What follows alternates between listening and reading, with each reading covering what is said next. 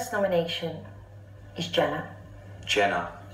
Miss Jenna Jameson. I still feel like she's not 100% genuine with me. She says one thing to my face, but is saying something totally different behind my back.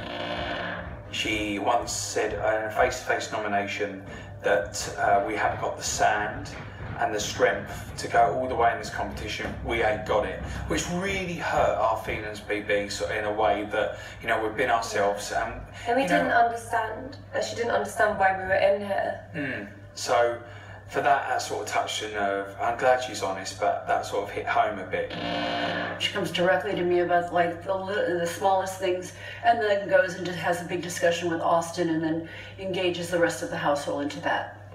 And I think she should go. I made a decision to save Janice, not for me and not for Janice, but for Chloe.